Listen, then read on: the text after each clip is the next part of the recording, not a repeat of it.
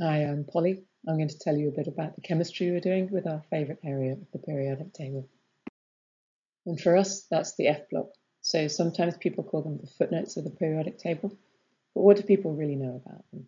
They're right at the bottom here. We all know that from school. And they're technology critical. So the 4F, the rare earths or the lanthanides here, many of them are essential, but like spices of technology. So they exist in small amounts in mobile phones, in magnets, very strong magnets, and in batteries, and they're additives to things, which makes them difficult to recycle because they're spread out across the technology devices that we use. And then if we think about the actinides, this is where we know significantly less, right? So we get to uranium here, which is the heaviest naturally occurring element. And this is the one that everyone will have heard of because of nuclear waste, nuclear power. But we can find devices and applications, uses for all of these in a variety of different areas. So why do we want to study their chemistry? Because we don't know enough about them. This is what the textbooks will tell you.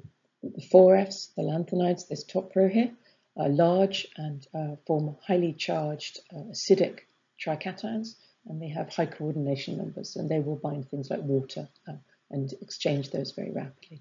And then as you go down to the actinides at the beginning here, they actually are they can reach higher charges, and so they will deprotonate the waters that bind to them and form these dioxodications. So they have a generally higher charge that's mopped up by these two linear, very strongly bonding oxygen atoms, and then the remainder of their equatorial belt will fill up with solvent molecules, so donors that can just rapidly exchange around this belt. And as you get to the other end, the heavier end of the actinides, you go back to this normal +3 charged cation that has, again, this very high coordination number. And what else do we know about them? They're very strongly radioactive for the bottom row, but for the top row, this, of course, is not a problem except for one promethium that we don't see. We need to know much more about them than this because their fundamental bonding and structure and reactivity is really important for us to be able to look after our nuclear waste in the future and for us to not just waste these technology critical elements and throw away these batteries and magnets the way we currently do. So what our group tries to do is to get away from this aqueous environment standard and move into a regime where we can control where the electrons go. So we're interested in taking an organic structure. So here we would call it a ligand. It's basically a framework that you can put around your cations. So here, the uranyl, where it used to have these rapidly exchanging solvent molecules in the belt, we can now protect it and put other things around it here. And we can do the same for these trications. We can block off most of the reactivity, and then we can look at single site reactivity. And this means we can start to harness things like these rapid ligand exchanges that we would see with water into just one confined area. And we can think about using them as catalysts. And then we can look at where the electrons go and how the orbitals are being used. And then we can understand better how to be more environmentally aware when we isolate our critical rare earths and use them for these technologies. And we can also think about better understanding how to safeguard our nuclear wastes for the future. So in addition to being useful in technology, such as batteries and magnets, we can also think of using the rare earths in catalysis. So because I mentioned that they're Lewis acidic, they are very good at binding oxygen donors. And our future renewable palette that comes from biomass are full of oxygen donors. So we have opportunities to do interesting catalytic chemistry with these oxygenates, such as lactide, which comes from corn. And here's the molecular structure, or carbon dioxide. And I'm going to focus more on lactide later. And then the other part of our palette of future biorenewables will come from the hydrocarbon segment, which will hopefully replace fossil fuels. So this gives us methane, currently coming from fracking, and in the future coming from methane and biogas. And then the other renewable source, the other future feedstock that we still have, is all of the plastic waste that we should not be calling waste, that we should definitely be recycling and using as a high energy source. It's actually a misnomer that the rare earths are scarce. It's simply that environmentally it's difficult and costly to extract them at the moment, and they occur in places that are not necessarily politically stable, although in fact there are significant reserves in the US and in Canada. So this is an abundance chart that shows you where they exist, and in fact many are more common than copper or nickel, and in fact cerium here is a byproduct of the mining of neodymium, which is used in wind turbine magnets, and you extract 3 times as much cerium as you do neodymium. So a catalytic use for us would be fantastic. They have this high coordination number and fast exchange, which is what you want for a fast catalyst to be able to pick up substrates. And they're also very low toxicity. So you have to eat 6 times as much cerium as you would iron to get the same lethal dose in a series of rats. You can see it's similar to salt, sodium chloride. I don't think that's how they actually work, by the way. And of course, there are so many of them that once you find the catalyst that you think is halfway good, you can start to tune it. So you can move along the size because they change in size gently as you go along the series, which is a useful feature, changing these 2 properties at the same time as you move along the series. And uranium here is the heaviest naturally occurring element and is the one that we know most about, and is a very valuable resource for us because it's a source of clean energy, so long as we can look after all of its waste products, of course. The way we get energy out of uranium is to take the 235 isotope, bombard it with neutrons, and then when it releases fission products or daughter products here, it also releases a lot of energy, which is what's basically behaving where this reactor here is basically behaving like a kettle. So the heat release boils water and functions as any other power plant would. So here's the thing we need to take care of. If we're going to use uranium as a source of clean energy, we need to make sure that we can look after all of the daughter products that we make when we run this fission process. So in addition to the uranium that's left over because the rods aren't completely burnt, we make products of neutron capture. So these are the non-naturally occurring elements. And then all of these colored elements are also produced either because they were used in the cladding of the fuel, or different isotopes of them will be the daughter products from the radiation. We need to be able to curate and look after lots of these because many are either short-lived or long-lived radioactive isotopes, and we need to make sure that we safeguard the future with these. And I use this picture to remind me that there are additional levels of complexity to deal with because every single nuclear reactor is different. So the different wastes will be formed, different compositions of waste will be formed from different types of fuels and different types of reactor. And the French have been very careful in dealing with this right from the beginning. So they have 200 types of cheese and only 1 type of reactor, whereas in America we have many, many types of reactors, and I'll let you be the judge of whether this can be described as cheese. So these are our current plans for how we deal with nuclear waste. Right now, the rods of uranium oxide, before they go into the reactor, are fine. You can show them to anybody you like.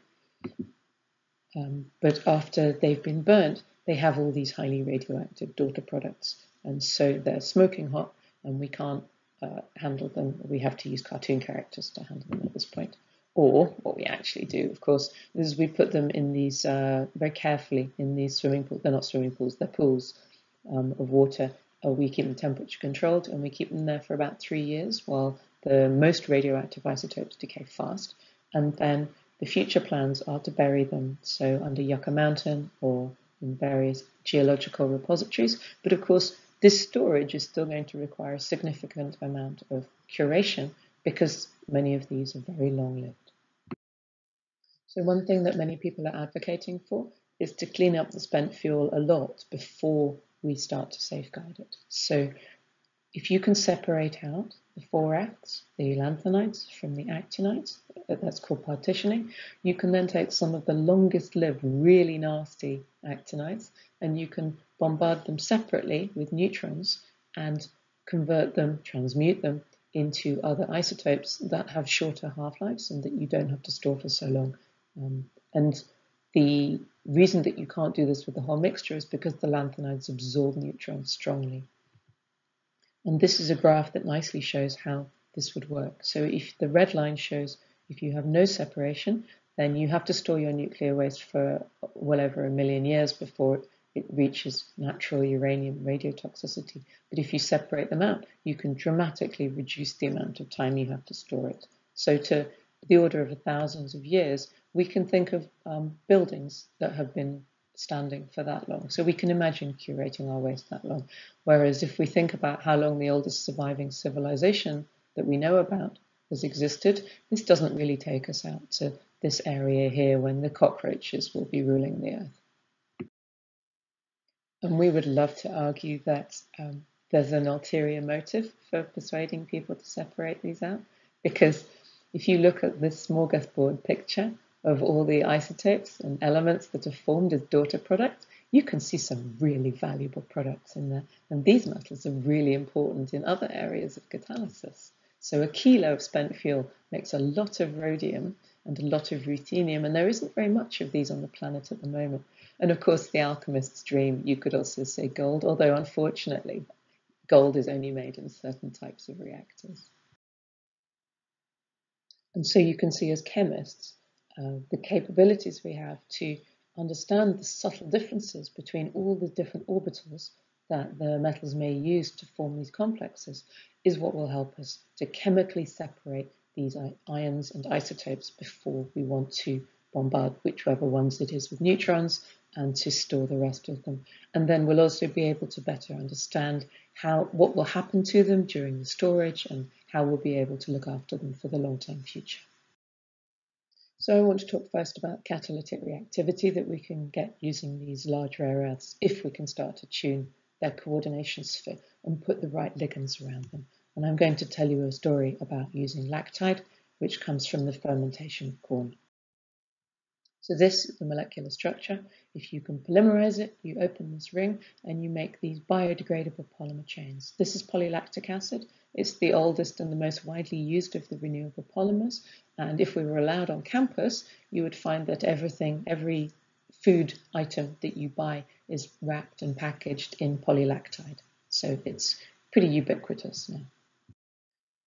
So to make corn into the plastic, we need to use a catalyst to do this. So here is our generic catalyst, and this is what the procedure will involve, of course, simple black box, and out the end comes, well, that's meant to be packaging, but actually it's not meat, okay? That would be a cow to do that. What we're actually thinking about is using an oxygen-loving catalyst that is going to bind to the oxygen atoms of these monomers, of these renewable monomers, and enable that ring opening reaction to make these long chain polymers that will make the packaging that is biodegradable.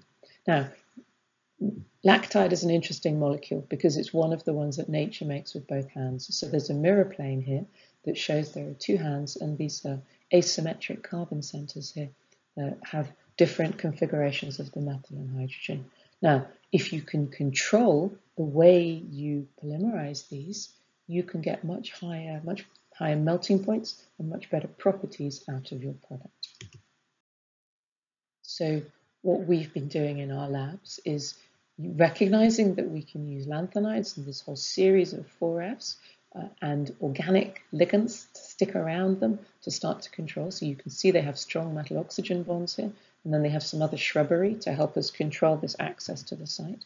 And the nice thing about our catalysts is that what we do is we take a whole bunch of these organic bits of shrubbery, and we put 3 per metal around. And if we get the shape and the symmetry right and the size, then we make equal mixtures of left-handed and right-handed molecules from our normal spherical lanthanide because of the way these organic ligands pack around. And I can show you a couple of rotating pictures.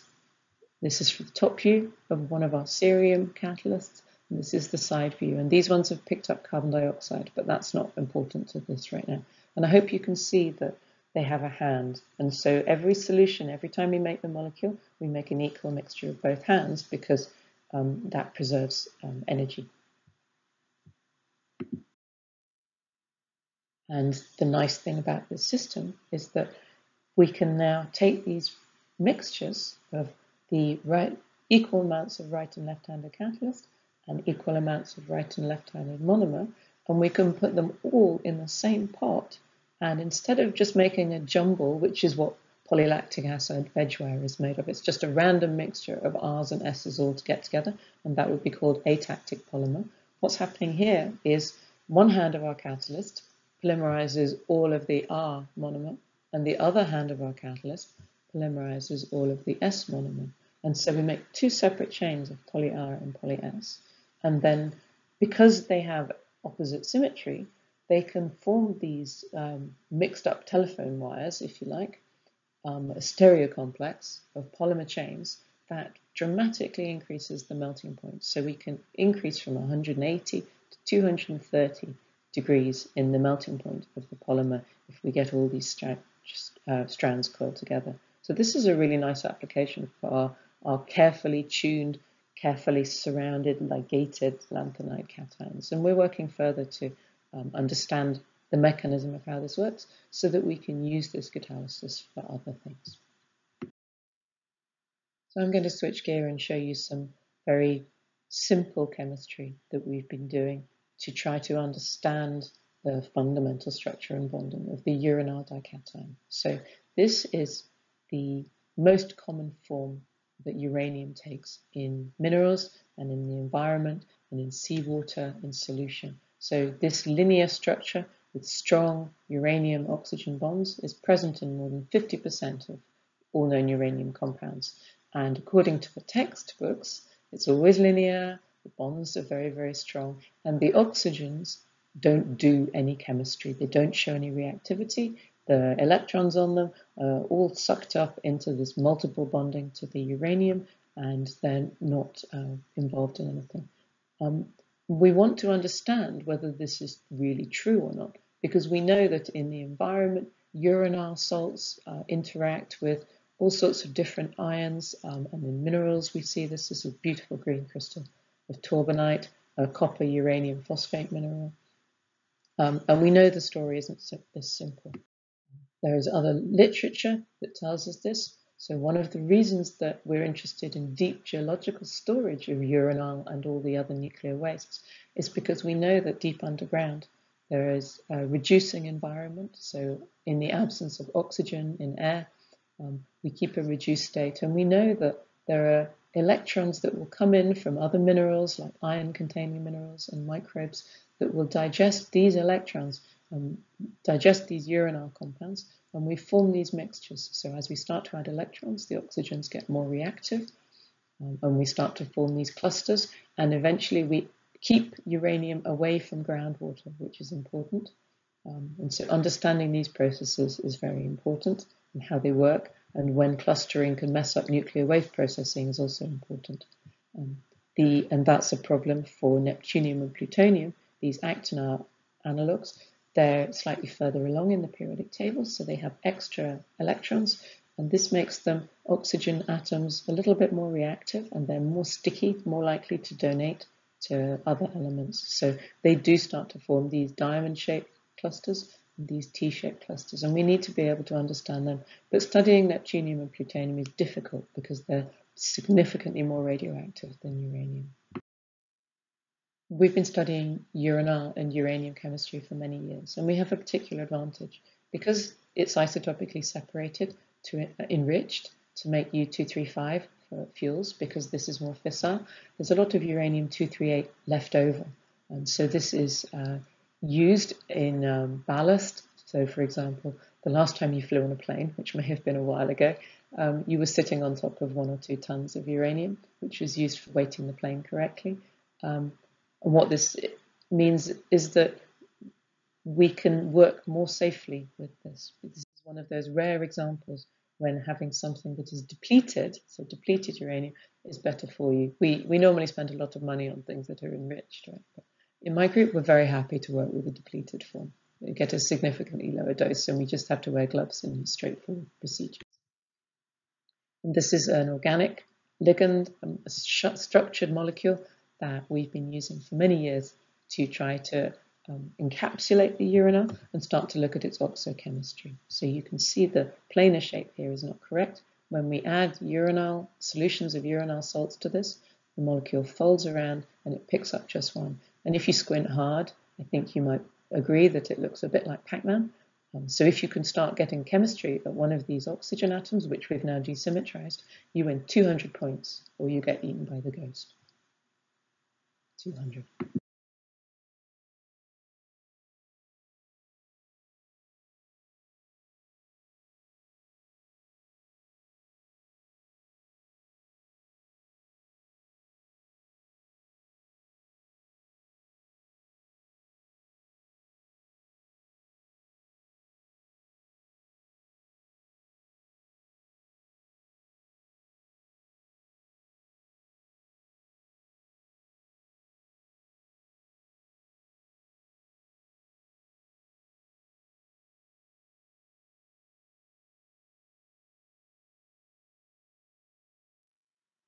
And this is one of the first reactions that we did, actually, that really got us going in understanding oxochemistry. So this is Pac-Man reacting with just some basic organic bases that you would use, and then throwing in some metal salts. We didn't throw them, obviously. That's not how it works in the lab. But pleasingly for us, the metals provided additional stabilization, but actually none of the electrons, all the electrons that we used to do this came from this silylating agent. So here, we have formed the first covalent bond between a uranyl oxo group that's not meant to have any reactivity at all, and this silicon. And the oxygen-silicon bond is very strong, so that helps us. This gave us a driving force for this reaction. This is the bond in sand, right? Silica, very strong silicon-oxygen bonds. And because this molecule was so surprisingly stable, we were able to make a whole series of them, grow crystals, take a really close look at where the electrons were, work with computational chemists and understand how the uranyl is doing this chemistry. And we proceeded to do a huge amount of other chemistry in these systems. So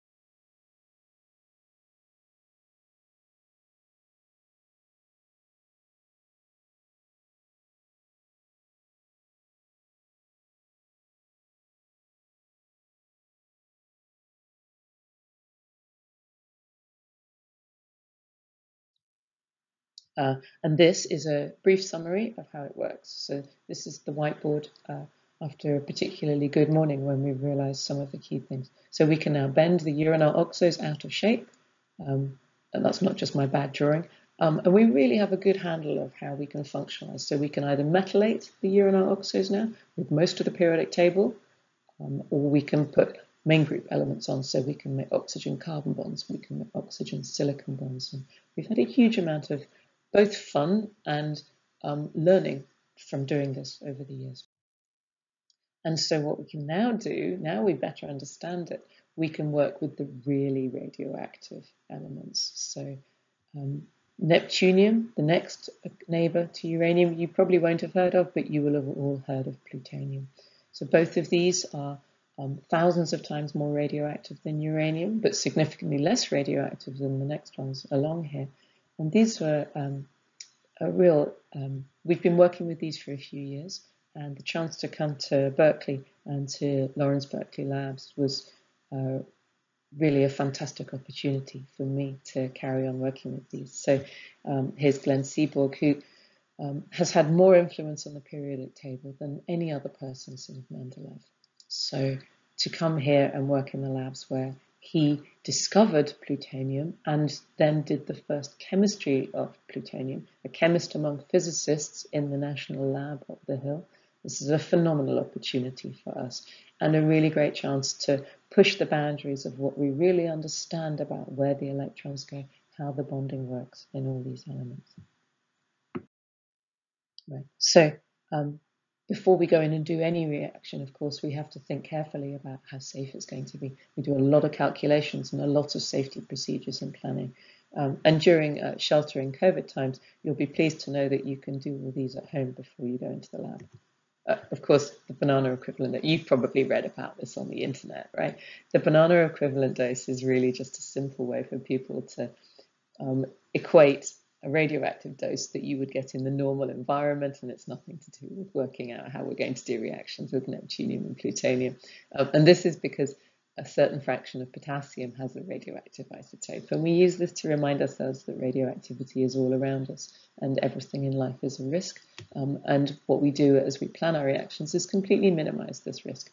And so here are some of the charts. You can see how much radioactivity you get from different power generation methods as a result of the naturally occurring isotopes in the fuels.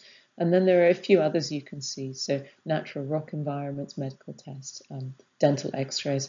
This is one for all the students who might be watching this to look at. And where, of course, bananas, your potassium in your body is under homeostasis. Just keep an eye on this one because this is cumulative, of course. Right. So what we actually do to do this chemistry is go into specialist facilities, and we work with glove boxes that are under negative pressure so that the worker is always being protected and any gas is being pulled away from them, and you can wear lead gloves and you can have general protections, and everybody is monitored very, very carefully. And we work with very small amounts, so this is difficult chemistry. So we take our uranyl compound, this is uranyl pacna, and then we can add an actinide, so this is neptunium or plutonium, or it can also be another uranium. And now we can understand how this oxochemistry works, and we've been able to bind neptunium and study plutonium binding to these oxo groups here. And here's another crystal structure of this, and we're already beginning to pick apart the differences and understand factors that affect the clustering of these things in the system. So this has been a really great chemistry to start. We started this work in Germany, and we're really looking forward to carrying on with this sort of work now we're here. There's a problem though, of course. The Pac-Man ligand is exotic. It certainly doesn't exist in the environment, and it's not going to be eating nuclear waste for us. Right? So maybe we're not going to help with any of this at all. I could argue against this by saying that where I said it was important to use fancy ligands to control the geometries and the reactivities in the first place so we could understand fundamental structure and bonding, once we get a handle on it, we can actually now take a step back and realize what the key design elements are for being able to manipulate these systems. So in fact, just in the very recent last couple of years, we've been able to get rid of the Pac-Man ligand and go back to this very simple solvent-coordinated uranyl ion. And so here we're working with a very careful choice of solvents. So we're not using water, but we are using other oxygenated solvents. And we can do one electron chemistry, and we can now put lanthanides, so rare earth elements, onto one or two different oxo groups of uranyl. And we can make linear polymers, so we don't just have to make these discrete clusters. We can make linear chains of uranyl all through this oxo group chemistry that wasn't meant to happen. And we can do two electron chemistry in the same way. So on the left-hand side, we're adding one electron, and on the right-hand side, we're adding two electrons into these systems. And we're beginning to change the multiple bonding, weakening this uranyl oxo, thinking about clustering. And I'll show you the rotation of these structures so you can see where we keep the linearity, what that tells us about where the electrons are, and how we can think about understanding these and using the spectroscopy of these pure compounds to help us understand the more complicated spectra of environmental wastes.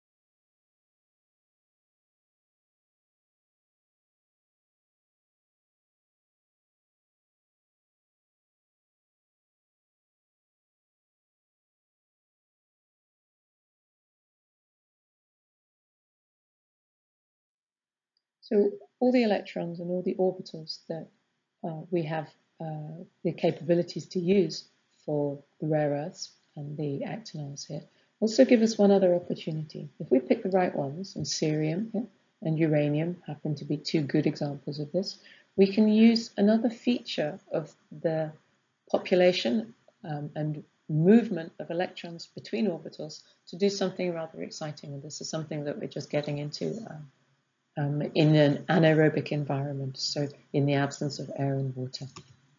So if you add light energy in this wonderful bolt of light energy into a cerium or a uranyl compound, a normal simple salt, you activate a light excited state and you turn on what has been termed superoxidant behavior from these. So the processes going on are slightly different in the two particular ions, but we can use them for similar sorts of effects. So this is an electron transition from an f orbital to a d orbital, giving that superoxidant power, and this is breaking the uranium-oxygen bond, one of the uranium-oxygen bonds, and popping an electron onto the oxygen atom. So this is one of the uranyl compounds we've looked at most recently, and we are actually working in water for this because we found a way to protect the coordination. But we've now made compounds that are soluble in organics. So we can take organic hydrocarbons, and it's not as exciting as a rainbow lightning bolt, it's really just a compact fluorescent light bulb. But we can activate the uranyl in this, and it abstracts these hydrogen atoms, and then we can get controlled conversion of hydrocarbons, CH bonds, into OH bonds. And the important point in the system is for both the cerium and the uranium compounds, because we have organic ligands around them, we can dissolve these things in organic solvents. So now they're organic compatible, we can start to look at hydrocarbons. So this is the structure of plastic, this is polyethylene, and of course it has these carbon-hydrogen bonds that we desperately want to be able to cleave selectively so we can upcycle plastics and we don't just throw them away. We don't really want to burn them either because that just generates CO2. So we get the right catalysts and we can go in and selectively break CH bonds at certain points along the chain. We can get controlled polymer upcycling, and this is something that we're really excited by and we're working very hard on. We've got some great results with cyclic analogues, so cyclohexane, cyclooctene, all of these simple hydrocarbons, and the next step would be to go into these more viscous polymer mixtures, but we're really looking forward to doing that. So I've shown you a lot of molecules here, and I know that only a fraction of you are card-carrying chemists, although maybe I've converted some of you into wanting to be chemists. I've shown you chemistry where our rare earth catalysts are defined symmetries, allowing us to convert boring corn into rather exciting, potentially engineering quality plastics. I've shown you that the textbooks are wrong when they say that uranyl oxo groups don't react, and in fact they do, and we can get really great control over really simple molecules now that will potentially have interesting magnetic and electronic properties, perhaps quantum interesting properties. And we're also looking to how we can help join in with the polymer upcycling need. There's so much research going on in this area, and it's really important. If we can get selective functionalization of plastics and hydrocarbons, then using just simple light activation of these abundant rare earths, then we'll be very happy indeed. And if I have convinced you that it's fun doing rare earth chemistry and actinide chemistry, then you might want to go on the internet, where I found this rather interesting looking kit. So you too can build your own reactor. All you have to do is pop out the plastic pieces and glue them together, and we're assured that this one is meltdown proof, so that should be fine. So. And all that remains for me to do is thank the people who actually do the work. So this is my group, locked and loaded in Edinburgh. They're not wearing lab specs, so you can see they're not actually quite ready to go in the lab, although there's always a fire extinguisher handy when we're around. And these are my amazing pioneers who've come out to Berkeley with me, just standing by the sign. So this was taken, well, I guess I've been here for 2 months in a lockdown, so who knows how long that is ago. Very grateful to all these people for funding, very generous funding over many years, particularly the ERC, Catalysis Hub at the University of Edinburgh, and now fantastic support from University of California, Berkeley, and Lawrence Berkeley Labs, and also the Department of Energy, Office of Basic Energy Science. And there are a few other things that we're involved in, some diversity work, and if you want to listen more to my strange accent, then there are a couple of links there. Maybe you can access them if you would like. Thanks very much for your attention.